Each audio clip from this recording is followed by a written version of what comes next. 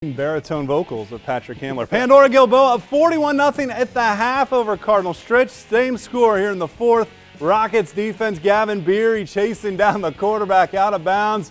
Rockets with that big win over Grove last week, poised to go to 2-0. Then it's Trevor Girton stuffing the run up the middle. That big red defense. How about Sam Burkholder coming up with another stop?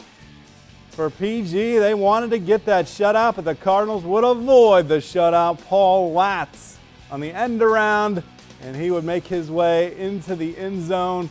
But the host of Rockets, they're playing hard on special teams as well. They blocked the extra point. We love the effort there. It stays 41-6.